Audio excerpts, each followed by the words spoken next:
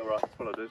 Okay, hello everyone. So with me is John Graham, of course, who's our representative of this area in the Legislative Council, and Clayton Barr, who's our Shadow Minister for the Hunter and also the member for Cessnock.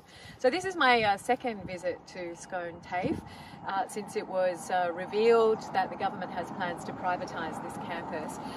Now those plans were of course revealed when a real estate agent put a listing online.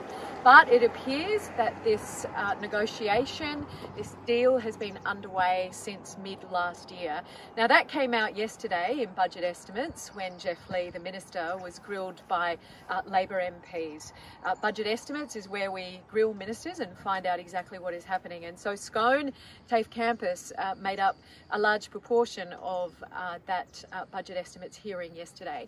But what we found out yesterday is that Racing New South Wales made an unsolicited bid for this campus in July last year. They wrote to the Minister, that was revealed yesterday. What we then know is that there was a meeting held with Racing New South Wales and the Minister in August. Now that appeared in the Minister's diary, but when we asked him yesterday as to what was discussed at that meeting with Racing New South Wales, he said he can't remember. Now it just defies any explanation that this Minister can't remember what happened in that meeting. He knows full well that Scone TAFE campus and the sale of this campus, the privatisation of this campus, was discussed in that meeting. Now that means that there have been secret negotiations going on about the sale of this campus since at least mid last year. Yet it took till January this year when that secret deal was exposed after a real estate agent put an expression of interest online. So what did Michael Johnson know? Michael Johnson is the member for this area. He's made no representation, we know that, to the Minister to try and change this decision to sell this campus. The question is, what did he know? If the Minister knew, if the department knew, if Racing New South Wales knew, what did Michael Johnson know about this issue? Now, Scone campus is much loved. It's an important part of this community, and as I said, this is my second visit to this area to try and save this campus.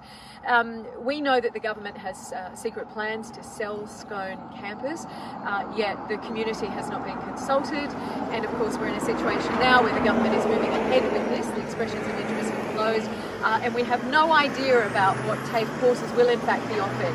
Now there's some arrangement apparently that TAFE will be able to lease that part of this campus for a year. But make no mistake, this is not about supporting TAFE on this site at all.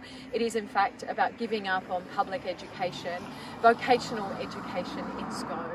Now we believe that the government has run down this site on purpose. We believe that they've had this earmarked for sale for some time, and of course we know that that occurred in earnest in mid last year when there was this secret meeting held with Racing New South Wales.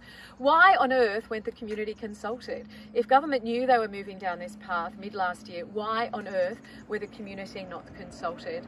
So these are questions that we want answered, questions the Minister didn't give us a response to yesterday. So we're going to continue to pursue that, but I believe Michael Johnson should tell the community when he first heard about this deal. Was he consulted last year, and why did he not tell the community that this was happening? So I'm going to hand over to Clayton and then quickly to John, and then happy to take questions. Look, it's always a sad day when you're standing out the front of a TAFE campus that's going to be sold off in yet another, capitalisation of the social wealth. We've invested for decades into TAFE and made sure that there was a place for our students, whatever their interests were, our local public students, to go and pursue their studies. So selling off another TAFE is a sad day. But what's most sad is that the local Member of Parliament here doesn't seem to have been completely honest with his community. And that needs to be called for what it is. A local Member of Parliament has a direct responsibility to their community to fight and look out for their best interests. It shouldn't happen behind closed doors. If there's going to be a monumental decision like this, a really significant decision like this, then the local Member of Parliament has to have the courage and conviction to have that conversation with his community, not hide behind secret deals. Michael Johnson needs to front up to the people of the Upper Hunter and be accountable for this.